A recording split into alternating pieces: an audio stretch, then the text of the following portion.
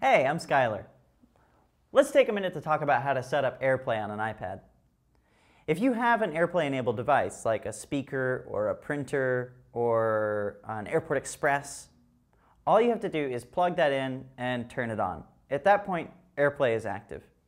So let's pretend that you've got an AirPlay Express plugged into a basic set of computer speakers. If you press your home button and slide to unlock, take 4 fingers and swipe up. This assumes you've got multitasking gestures enabled. If you don't, press your home button twice, and that'll enable the same multitasking tray. Swipe over to the left, and you'll see an icon that's a triangle pointing into a rectangle. Tap it, and then find the device that you want to connect to.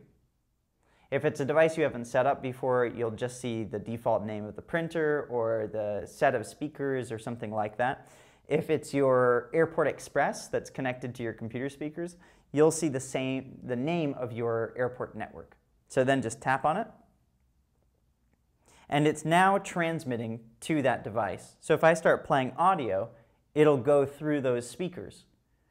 If I'm connecting to television through Apple TV, or to, in this case, my MacBook Pro through a program called Reflection, tap mirroring, and now whatever is being displayed on your iPad will be displayed on your Apple TV or MacBook in this instance.